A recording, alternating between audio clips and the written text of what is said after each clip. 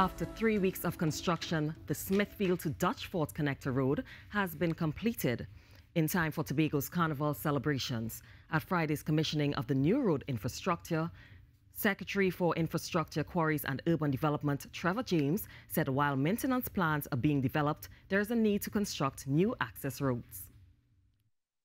Develop new access roads, develop new ability to connect the villages together.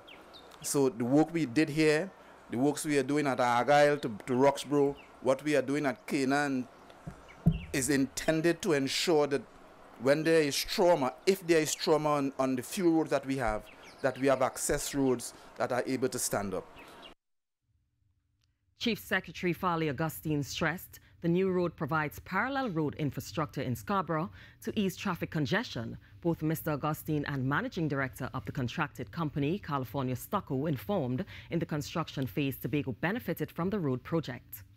Despite using their own money up front to do this work, they used Tobago workers, Tobago equipment, Tobago hardwares, and I'm sure the cost of material from the hardware is substantially cheaper in Trinidad than it is in Tobago. But they used all Tobago products to execute this work with their own monies. Chief Secretary Augustine urged the division to communicate its vision more forcefully as they embark on further projects to address any false assumptions.